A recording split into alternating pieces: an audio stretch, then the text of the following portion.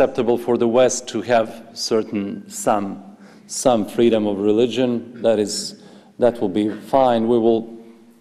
That kind of equilibrium we will preserve. That was their thought, and churches were opened, mosques were open, but very few believers at that time attended services. Very few.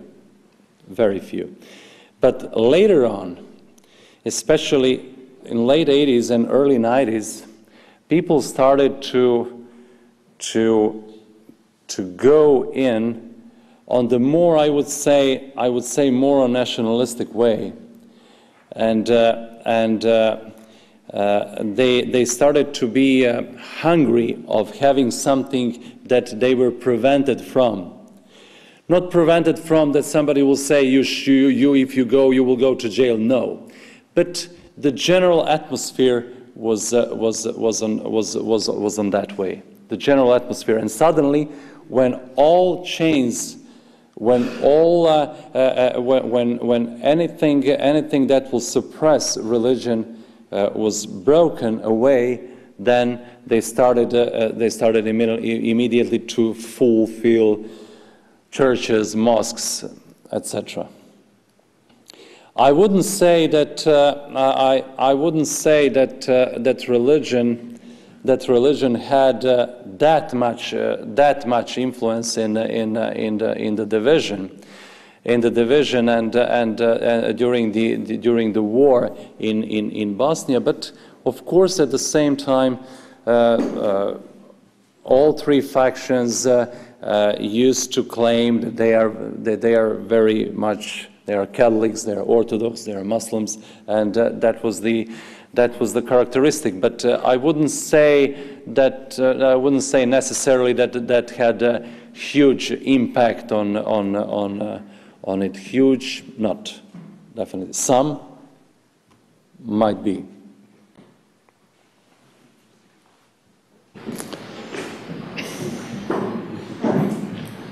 You expressed the need to better take into account differences in crisis and culture. Do you see a need for UN peacekeepers to do this better in order to be more successful? Sure. We had a discussion at the UN Finnish mission organized that several months ago, and we discussed that, and I also mentioned during the discussion that peacekeepers who are to be sent to the certain region and crisis have to pass certain education, short one, but to know main habits of the people on the ground, main outlines of the religion, if they are not familiar with, and also the way, and also about the crisis. What is good to be said? What is good to be avoided to be said while encountering the domestic people? Definitely. And if they even try to learn several words of language that will add even more confidence of the people in, definitely. If they are better prepared, I think even twice or three times more will be the benefit on the ground for that peacekeeping. Sure.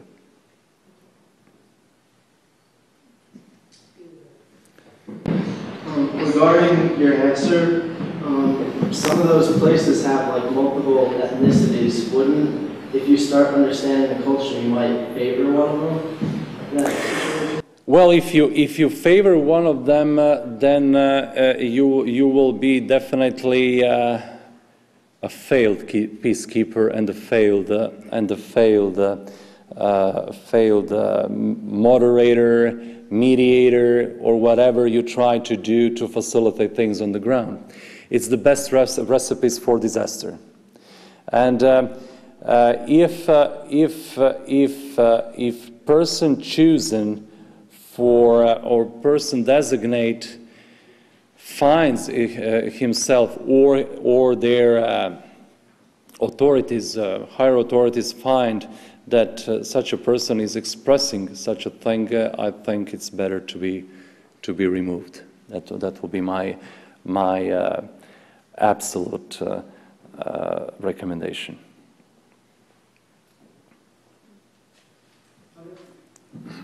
I just have a comment and a question. My first comment is on the gentleman's question about religion being suppressed. I'm actually Albanian, and my dad grew up in Miloš's regime. And my grandma has a copy of the Quran that she has kept with her since the day she was born.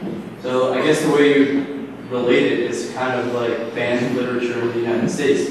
Like, Catcher in the Rye wasn't allowed to be taught in schools, and it was also considered banned literature. But that doesn't mean that people still didn't have access to it. And that's kind of how I relate it in my mind. But my question is, what has been more of a successful in maintaining order and peacekeeping in Bosnia and Herzegovina? Was it, would you say, NATO or the United Nations? Well, according to the peace accords being signed in 1995, it was given to NATO. What would happen if the UN was entitled to do so? It could be just a clue. I couldn't say, because there is no. If you want to compare what the UN troops were doing on the ground from '92 to '95 with what NATO did afterwards, it's very hard to compare because there were quite different mandates. You couldn't compare that because the authority that UN troops had from '92 to '95 was very, very limited one. The authority given to NATO, absolutely uncomparable with that. How UN troops will provide better or worse or the similar performance, we may just guess.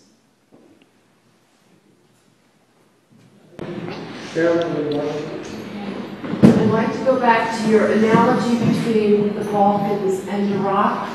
And the title of your talk is Lessons Learned. I'd like to know what you think the lessons are that we've really learned in terms of the need for outside peacekeepers. I wonder if you see a role for the United Nations in getting us out of this mess in Iraq. Well, you know that when the real crisis started, even though that I couldn't say too much nice about Saddam Hussein's regime at all, but when the crisis started, UN were not a player. And now we are facing the crisis that erupted so fiercely that something has to be done outside. And I think that international community should try, United Nations, if all sides agree, to see if certain moderation and mediation could be started with somewhere outside Iraq, to try to find common ground. To see, I think, first meeting, if happens with all factions, will be a huge success. And later on, that could be a foundation where things could be built on. But at the same time, I mentioned when I compared the Balkan picture, and especially Bosnian picture, with Iraq, it was quite different. In Bosnia, people lived together, and then started the